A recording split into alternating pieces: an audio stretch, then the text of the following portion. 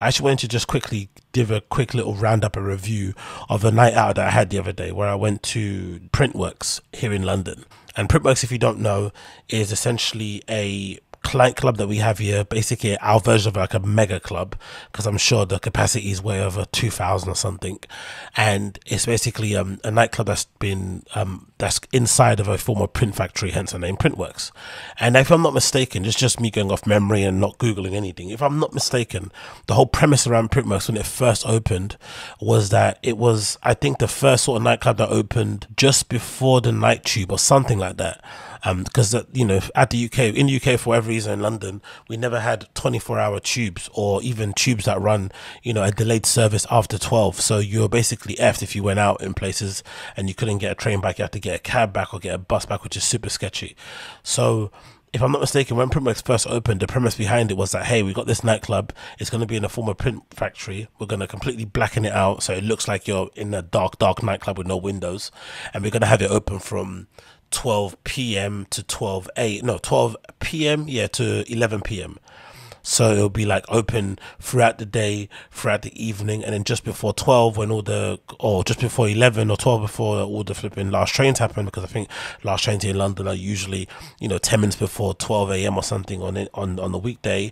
Then you're able basically to go home. We get to give you an hour grace to go home in that regard. That was the whole idea behind it. And it was a pretty sick idea, all things considered, because like I said, usually going out in London, if you stayed out after 12 before the night tube, you were basically effed, and you had to kind of, you know, make sure you brought extra money with you for a cab, or if worse comes to worse, you have to get on a bus and, you know, maybe get groped, maybe get beaten up, or maybe just witness, you know, some other forms of violence and, you know, misery on that bus, because usually there's all sorts of people that get on those buses after night, people doing night shift, people doing shifty things, so it's not the best place to go. So anyway, that aside, that's when I kind of first kind of heard about it. But obviously, knowing me and knowing that I'm a fan of electronic music and dance music, but mostly stuff on the underground side of things, and mostly stuff that's not really the most commercially sounding, because I don't think everything underground's great, or I don't think everything commercial is crap, but sometimes the commercial stuff is just so commercial, it just doesn't even bother paying a ticket to go and watch it.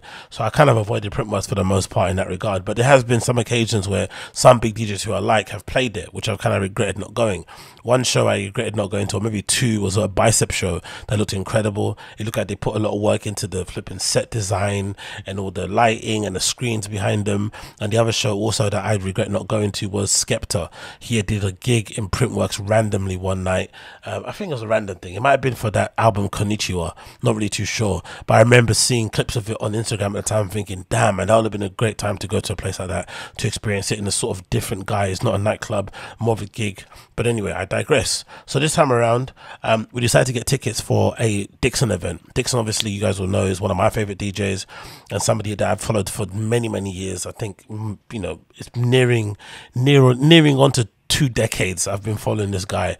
You know, just somebody I kind of look up to as a DJ, as somebody I look up to as an artist, as a business person, and just someone that kind of operates in this dance music space really effortlessly, right? He doesn't really strain himself too much, doesn't try too hard, kind of presents himself in a really great way, and has somehow been able to cultivate his label Innovision, and everything he does in extension in the same way too. Everyone kind of associated with Innovision is sort of cool, someone you want to legitimately hang around with. And I said many times on this podcast, I think for the most part DJs are dorks, you know, probably myself included, and they're not people that I would really want to hang out with or spend any extra time with.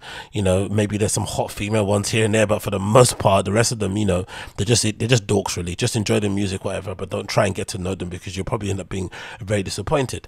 But I had, you know, we had some interactions with Dixon and back in the day, but for the most part, you just go to these things as fans and just kind of enjoy them. So this event was a Transmoderna event, which is essentially Dixon's sort of like all kind of immersive experience, where he has these augmented reality type things going on, really interesting things on the screens. This time he had like a VR thing where you put a headset on, and I think he worked in conjunction with a particular graphic designer who built this really immersive world that you were kind of transposed in through these flipping VR goggles, which was sick. It was the only downside about it is that we had to wait like maybe an hour and a half to get try on them, but once we did it, it was definitely worth it, especially if you're going to be in that event for like 6+ hours. It makes sense to kind of do those sort of things that they add on extra, so that was pretty decent. event, and for the most part, because the queue wasn't moving that quickly, every time people would jump in to kind of wait, they'll sort of get disgruntled and then they'll leave. So it kind of made it, it kind of made it work in a way, if that makes any sense. So we finally got our headsets on and stuff and really experienced that for like only 6 minutes, but it was really, really good, especially for somebody that's a big fan of his. So that was awesome. But in general, it was basically an opportunity for him to play all night, and I've always been a fan of Dixon's all night sets. I think part of the lore and part of the kind of appeal of Dixon in the first place was that he was known, similar to like a Solomon, for playing these extended sets, which is anything over 6 hours, right, where you're just playing for hours and hours and on end. And usually in interviews, Dixon will talk glowingly about these things. He would say like, these are some of my best sets ever, where you kind of just go into a bit of a flow state where you're just kind of pumping out the tracks, you're going to really cool, interesting directions, you're taking your audience on a real journey. Not people say the journey is 4 hours. No, a real journey is plus 6 hours. You're playing some interesting things, you're throwing out some curveballs, you're putting a few spanners in the works here and there. It's just an interesting audio visual experience to kind of see, in real time. So I'm a big fan of those type of events. So obviously Printworks I thought would work really well for this sort of event, because from what I've seen in the pictures, it is quite an immersive place when you go into it. It kind of feels like it's sort of detached from the outside world. You kind of get transported into another world when you're going in there. But again, it was my first time going to Printworks. I've never been before. So it's near Surrey Quay Station, and then there's a Candlewater? No, I think it's Candlewater Station, sorry. But it's in the Surrey Quays area. So essentially, it takes a bit of a walk to get there. It's kind of like a 10-minute walk, I'd say. But everything's sort of signposted to get you into direction of Printworks. Along the way too, there's these kind of wardens with their little high-vis vests on, so you kind of know you're going the right way. And then a few signages come up. Then as you get to the main gate that takes you into the flipping site, they ask you for your ticket. So already, if you don't have a ticket, they don't really let you in at that point. So they kind of want to just see your ticket. They see it, you get let in, and you continue walking into this main sort of area where Printworks is, which is essentially on a massive site. And you're kind of walking for a little bit, and then you go into another door that then leads you into the main site, and then you get checked again for the tickets, and you have to get searched, which wasn't too shabby. The search wasn't too aggressive, even though you had to put everything on a tray. You put your belongings on a tray, they scan you with a metal detector, they pat you down, and then you pick up your belongings and you carry on. And then as you go through the main security bit, you then realize, oh wow, this place is massive. There's, on the left hand side, there's a huge food court where you can basically buy different types of food, like pizzas, burgers. There's people selling like Greek type food where it's just like what's that thing called, gyros, I forgot what it's called, where it's like a pita and you put like chips in it with like meats and stuff, and you can even wrap it and eat it like that, or you can just like eat it from the box. That was pretty sick to see. And there's also a bar outside with a seating area, and obviously everyone's smoking out there and whatnot, and that was absolutely ram when we went there. So I'm not sure if people go to Printworks just to jam, because that's quite a cool little space, because you don't really get those sort of spaces where you can be outdoors and smoking and dancing and listening to cool music coming through the speakers. So people maybe just sit there for the most part because they look really comfortable. But then we went back inside again, and then you have to kind of go up some stairs to head to the main room where there's a sign that basically say music that kind of leads you towards it. And I have to be honest, on my first entry into Printworks, it was kind of underwhelming sound wise. I think you go through such a journey kind of getting there, right, from the station all the way there. It kind of made me weirdly enough, which I shouldn't, because I should know better, it kind of made me think of Berghain. When you get off this train station, at whatever train station you get off, there's always a little walk you have to kind of go through, right? And then you're kind of, you get up there, you're in the queue, you're on your best behavior, you're trying not to act drunk or sober, drunk or high, and then you're hearing the music kind of bleeding through the walls of the club. You see the silhouettes of people dancing through the windows and whatnot. Then when you go in, you get searched, you walk up the stairs, and you hit the main Berghain dance floor, and it's just it's like a wave, and it just hits your face. And I was expecting, I think, the same thing. I think my receptors in my body were basically tingled when I went through that journey, because it automatically made me remember what I usually go through when I go to Berghain. And then when I went into the main room, and I was met with what I could describe as like active monitor speakers, those types where you buy when you want to do like a barbecue party outside in the garden somewhere, you want to play some music, and you have these active speakers you put in two corners of the flipping garden and have it kind of pointing towards the crowd. And the further away you are, the kind of less nice it sounds. The further you are, the kind of warmer it sounds, and more kind of surrounded sounds, and more bass it sounds. That's basically what I got from Printworks. The sound was absolutely caca. really bad. And considering the high level of DJ that was playing there in Dixon, considering the amount of work they put into the set design and having these amazing LED screens, which I immediately thought at first watching them, I thought they were screens as in like actual plasma screens, but if you look closely, it's just really small amounts of LEDs that obviously they kind of, you know, get images pulled up on there or graphics and stuff, and they kind of all kind of light up the bulbs differently or whatnot. So it's pretty sick technology altogether. And the work obviously those VJs and lighting people do, there was a whole team of them sat there, maybe I'd say maybe 10 people, maybe more, doing all that stuff and working it. So clearly a lot of work went into it. So to go into a place like that and see all that work and the sound to be so shitty was like, huh? And then also the dance floor area is kind of weird because it's a Printworks, I guess. So it's on the main Printwork where the printing factory, I guess, would be. And it's sort of like this kind of gangway thing, this like really narrow kind of corridor, which you might have seen in the Batman movie with Robert Pattinson. That's the one where he goes in as a nightclub and he's fighting all the guys. It was filmed in Printworks in London. So it's that kind of, but he was on the balcony, one of those kind of, but we was on the main dance floor. So it's really thin, but then all the sides are open. So I guess maybe that's the reason why the sound isn't that great. It doesn't insulate well. Maybe they'd be better off having curtains or something that they could kind of close to keep the sound in there or something like that. I don't know, something along with, I don't know what it is, but the sound just bleeds through the entire place and it just sounds really tinny, really airy, and it just didn't sound that great. But by the time we got to the front and started really shocking out, raving and stuff, and maybe they improved the sound, I don't know what happened, maybe your ears got used to it. It did sound a little bit better, but it didn't sound the greatest, I'm not gonna be honest. So I think for like £35, you know, for the tickets, which luckily I didn't pay for, because I was given one by a friend who didn't end up going. But if I did have to pay for it, I would have been a little bit pissed. It was nice to see Dixon play, obviously, for that set amount of time. It's great. Probably he's worth that money alone, his entry fee. But as a club experience, it's probably a bit of a wasted opportunity. The sound was just not that great. And maybe because I was sober, I was kind of noticing it a little bit more than I would have noticed it if I was drunk and high. But that was one thing that kind of left me a bit disappointed. And then at the end, when we did leave, I guess because it was so full in there, and I think it was a sold out event if I'm not mistaken, they then made us leave through a completely different exit. So it basically required us to do like a different lap around the kind of, you know, site and go back to where the station is, which then took a longer time to get there because my feet were killing me and shit. It was just annoying. It was a bit of an annoying night, I'm not going to lie. Towards the end I kind of couldn't wait to get home. But then the next day I was kind of, you know, I was kind of chuffed that I kind of was able to go, I'm not going to lie. So I've got a clip here that kind of illustrates a little bit of what I saw inside, so I'm going to play it for you guys so you can kind of get a vibe of what the deal was when I was there.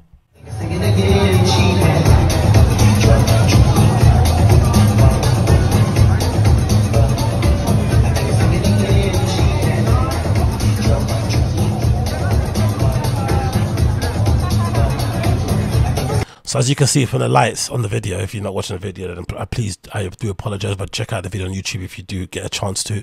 The video and light work in there is absolutely amazing. They do a really good job. Like, you can tell there's a dedicated team that do it. It's not just some plug-in thing that's linked to the mixer and stuff that just plays off of what the tunes are playing. It's like people actually going through it and, you know, doing the actual work, whatever it is. I don't know how they do this stuff, but it was actually like someone put a lot of effort into it. So that was pretty sick to see. Let me skip ahead and play another clip.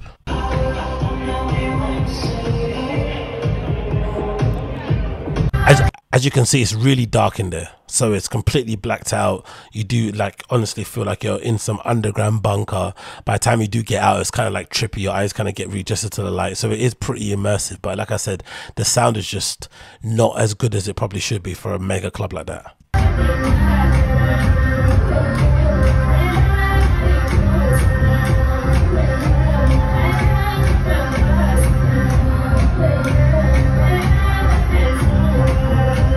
Skip again.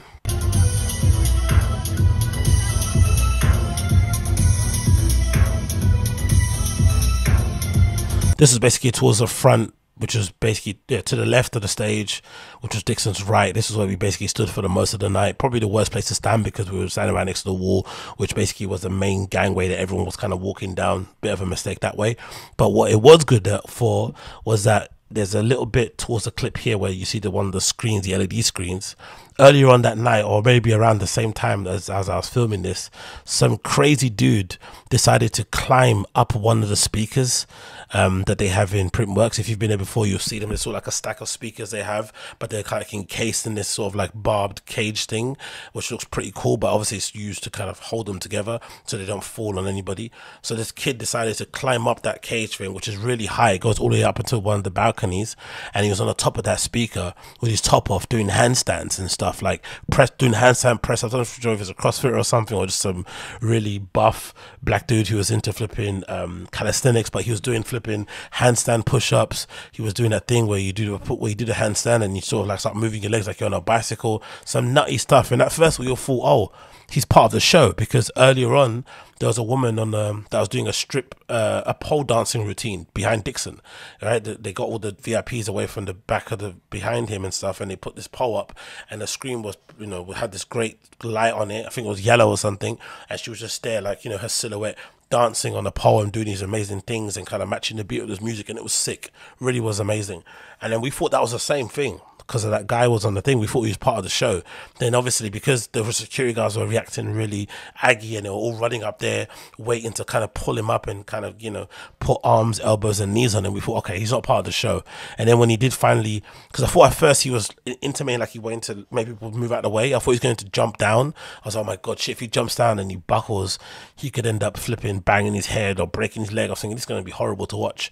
But instead he jumped up onto the balcony. Then as soon as he went over the balcony, the security guards dragged him to the floor, were strangling him and stuff. Like, it was brutal. It was definitely one of those things that if you were high or drunk, it would have definitely been our vibe killer. But because I wasn't, I was just laughing the whole way through, talking to some other girls in there who were kind of a bit shocked at it as well, and kind of trying to make them laugh too, not to take it too seriously. And it was just like a bit of a funny comedic moment there. But god damn it, man, Dixon has that effect on people. He makes them want to, you know, climb up flipping speakers and do handstand push-ups and stuff. I wonder if he saw it when he was on the decks. Did he see it that far? Because maybe it was too far away for him to see, but I wonder if he did end up seeing it. But it was absolutely gnarly to watch, I'm not going to lie. Let me play a little bit more of the clip.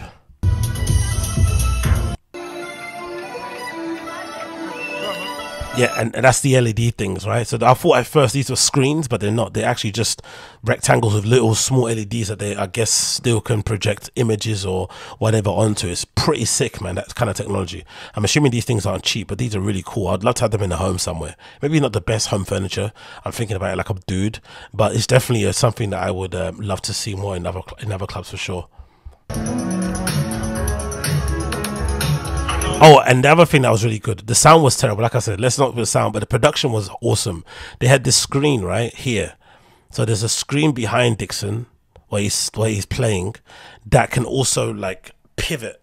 So the screen was like, I don't know, let's say it's red. So it pivoted like that and it went on top of him. So it kind of looked like, do you know the lights out? Is it Watergate? I think it might be Watergate. Let me see if I can get him up on here. I think it's a lights at Watergate. Let me see. There's a nightclub in Berlin. Is it Watergate, Berlin? Maybe it's Watergate. Let me see. But it kind of reminded me a little bit of Watergate, where they had those lights that are on top of you, that sort of like beam across. Yeah, I think it is Watergate. It is. So they've got a screen. Sorry, they've got a screen behind behind the DJs, within the DJ booth, that can basically pivot and kind of, you know, scoot over the top of the DJ, so it's sort of like flat on top of you, and they can basically just shine light on it. So the whole time they had the thing the same color as all the other lights that were around, so it was like a red or a yellow, and it was just beaming the whole time. It was so hypnotic to watch, and it kind of did remind me of the Watergate lights that they have as well, right? These lights where they're sort of like on top of where it's sort of like running the whole way of the flipping club, which is probably a better effect, but still, just see that in real life was super, super amazing. I'm not going to lie. So that's definitely something that I think is maybe worth the money to check out. And I think in general anyway, Printworks isn't Corsica Studios, it's not Fold, it's not Peckham Levels, it's not, you know, Color Factory, it's not, you know, Club 9294, all these kind of like clubs that people go to on like a weekly basis. It's probably a place that you should maybe you know, have booked in for like a big event, if you want to see like a big marquee DJ, that's probably a good reason to go there. And if you do go there, you will get a fully produced show. Like they'll put some effort into making it visually stimulating. The only thing is, obviously, like I said, the sound is just a bit of a letdown, but I definitely think that was definitely something I would say was a good thing. And then the other good thing I really enjoyed about it was the crowd, because we've been to a few of these, maybe not a lot, a few of these events with Innovisions and, you know, their kind of extended family, and for the most part they're sort of only run by the same kind of people. For the most part, there are some exceptions here and there, but they're run by the same sort of people, and the same sort of crowd comes, which makes complete sense. But it usually isn't the greatest for me personally, and I think unfortunately, London wise or the UK, our club nights are kind of dictated mostly by the crowd. As great as it is to get good lineups and to have parties and good, you know, clubs and spaces, usually a lot of the fun of going to a nightclub is kind of predicated by the people that go in there. And because we don't have a door picking kind of culture in the UK, and basically if as long as you have money you can go into any sort of establishment, it kind of means that nights out are really 50-50. You know, you don't know if you're going to have a good night. You kind of just have to go and hope for the best. Whereas places like Berlin, because obviously they take clubbing very seriously, of course, and they have that door picking culture, it sort of lends to you having it being more likely you're going to have a good time than you're going to have a bad time, regardless of who's putting on the night. But this time I felt like, because Transmoderna is maybe a more general, maybe because it's Dixon, maybe because Transmoderna, maybe because it's its own show, it wasn't tied with the other group that do the Innovation shows, it just felt a little bit more looser. The crowd was way more varied. I saw way more different age groups of people than I would at the other events we went to, and the people were just safer, way nicer. We got speaking to a group of girls at the front that were really nice, a couple of dudes that we bumped into from other places that we saw. One dude in particular was super psyched to see us, so that was pretty sick to see, who kind of recognized us out of the blue. But yeah, I definitely enjoyed the crowd there way better, and I think even the bartenders were nice as well, considering how big of a place it is and the amount of absolute spanners they have to deal with on a regular basis. The Printworks flipping bartenders were absolutely brilliant, very attentive, very fast, very easy to kind of, you know, communicate with. You know, had much you need to communicate with somebody in a nightclub, I know, but you know, just the general things that kind of can affect your nights out and snap you out of the zone that you're in, especially if you're high or drunk. But yeah, all in all, had a good time. Just annoying the journey back home, but it was quite nice to get back home before 1 a.m. I'm not gonna lie. So that whole idea behind Printworks opening from like 12 p.m. to 11 p.m. is just genius. Yeah, it gives you time to get back on a regular train. You don't have to wait for a night bus, and you get home at a decent hour, like at 1 a.m. ish. You can maybe have a glass of water, drink some tea, and go to bed. It was absolutely beautiful, so I'm not going to complain about that in the slightest. Oh, but the only other thing that's funny was the flipping kids outside selling flipping nitrous oxide or the laughing gas and stuff, or the balloons. You just go outside, all you hear is But yeah, that was quite hilarious, and especially considering it was a pretty residential area on the other side of where we were kind of let out. You see there's loads of houses and flats around Printworks too, so you can just imagine what that must be like for people that work there, people that live there, sorry, day to day, to kind of hear that nonsense going on all day long. But I guess it's a good thing that it ends at 11 p.m. You know, regular clubs stay open until 4, so maybe you have to kind of count your blessings in that regard. And also, you know, you move there knowing full well what it's about, so you can't complain.